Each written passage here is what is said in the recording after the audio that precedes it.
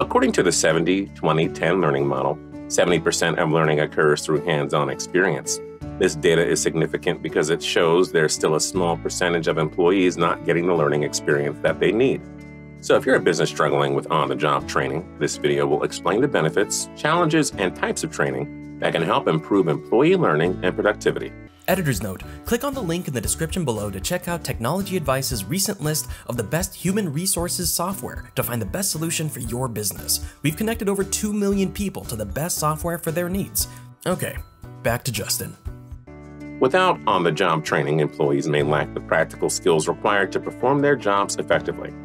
This could result in increased errors, turnover, and low job satisfaction. 3 benefits of on-the-job training include quick implementation, which works by training employees in the same work environment where they'll be performing their roles. Faster productivity, which works by employees correcting their mistakes while training, can lead to a faster onboarding process.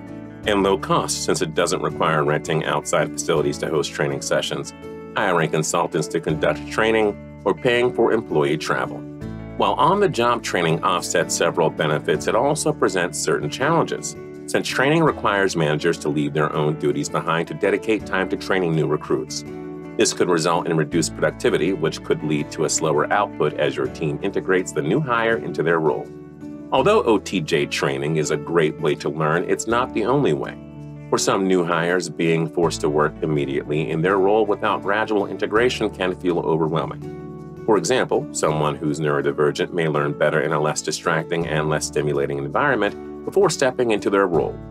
By addressing these challenges, companies can ensure that employees have all the necessary tools and skills for success.